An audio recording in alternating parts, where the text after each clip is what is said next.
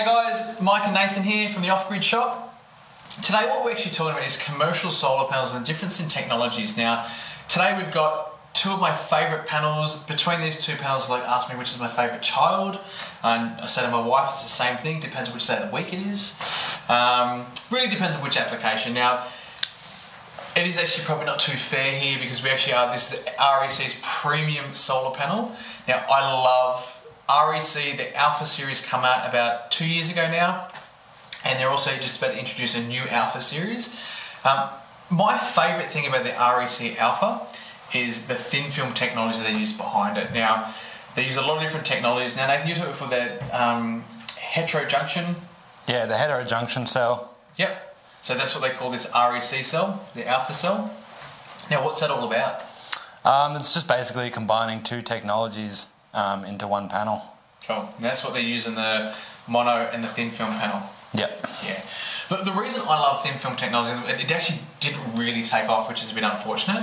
And it actually just comes down to the STCs, which is the standard test conditions.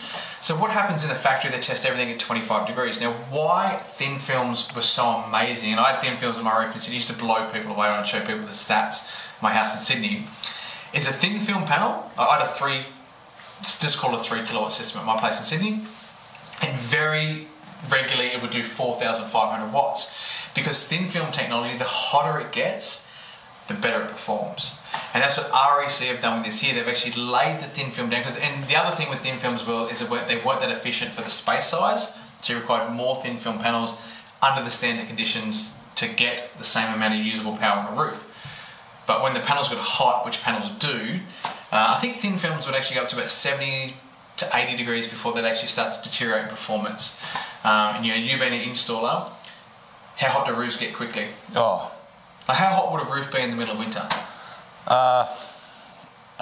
Probably still like 30 degrees. Yeah, like the tin itself. Yeah, the tin itself. Yeah, it's still, you don't want to sit down on it. So. Yeah.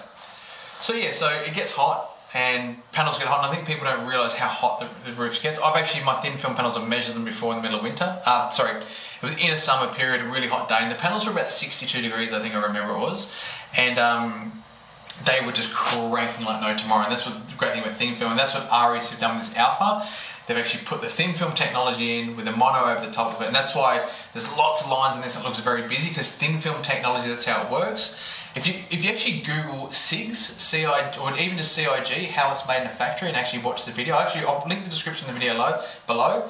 It's actually one of the coolest videos to watch of how a solar panel works. They use a spattering process, which is pretty much like a spray gun, and they just spray the cells, and yeah, it's pretty cool how it's done. So these Alphas, they would be pretty popular in Australia, wouldn't they, due to the heat? Look, I think the Alphas, yeah. If installers really understand behind what the technology does, the thin film technology, I think the thin film's example, they flopped. We as a business, we're like the largest reseller of thin film solar panels there for a period in time in Australia here. I loved them, I understood them. Most of our customers haven't really understand them. You put them down, you put 3 kilowatts on the roof, and you get 4.5 out of the panels. Like, they crank. The hotter they get, the better they do. But most installers would look, okay, well, I can only fit 3 kilowatts on the roof, and didn't really understand that the hotter the panels got, the better they get. Where a typical panel, like we'll pick on SunPower here. I'll call SunPower the best of the worst. Just merely, it's nothing to do with SunPower, it's because the mono panel.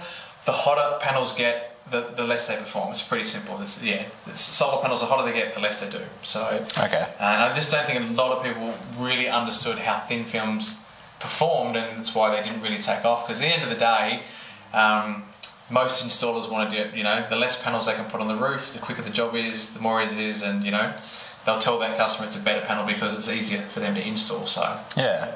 Okay, so is there a technology that replaced thin film?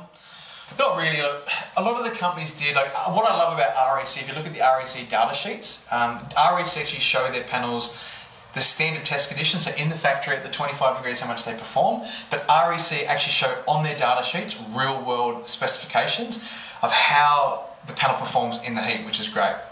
Now, with the thin film technology, one of the other things, Shell Shower, do you know who Shell Shower is? No. Shell, you put petrol in your car, that company? That's Shell Shower. They actually own Solar Frontier, which is a huge Japanese company.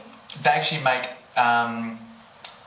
thin film panels, and solar farms pretty much eat up all the thin film panels at the moment around the world. There's actually not enough thin films. They can't keep up and make enough thin films to supply the demand for the solar farms. So the solar farms are really onto it. A lot of solar farms do use the Shell Shower, the Solar Frontier panels, because they understand what they're getting. The hotter it gets, the more it performs, the longevity, all that sort of stuff. So from for us here in Australia, the technology's pretty much disappeared from Australia. We just didn't have the demand. So people are not going to keep buying the panel and bringing them in because the demand's not there. So, which is unfortunate. But around the world, thin film panels are getting installed around the world, and the embodied energy that it takes to make a thin film panel is so much less than what it takes to make these panels. So the environmental impact, it pays itself back so much faster than a typical solar panel. Okay, great. Which is the reason everyone puts solar. Am I right? Yeah. Or is it for the money? Well, bit of both. And that's a big thing for me. I see a lot of people play on people's environmental heartstrings, I like to call them, and take advantage of people from a financial point of view. But yeah, too many people put in solar because energy's a commodity these days, how to save money, rather than looking at the right technology was going to be the best thing. So and that's why thin film panels just didn't survive here in Australia, unfortunately. Yeah, that is unfortunate. It seems like a really good panel.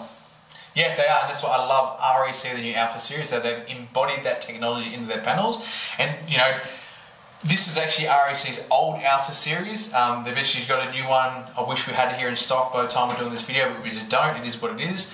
All REC Alpha panels moving forward are going to be lead-free, all the new range, which is pretty cool. So awesome. Yeah, hopefully we start seeing more of these out there. Yeah, I love REC.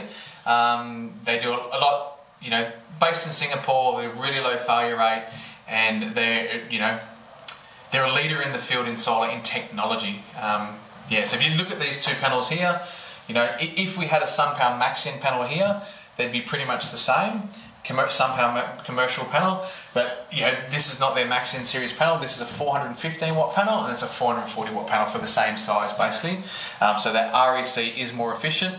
With the SunPower, if we did have a SunPower Maxion panel here, it'd be same.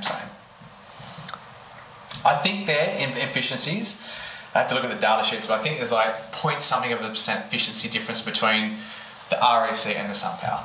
Yeah, right. Maxion versus the Alpha technology. Okay. Some great options out there then, eh? Cool. Well, guys, I hope this has been really helpful. Anything else you want to know, post down below and we can continue the conversation there. Thanks and have a great day.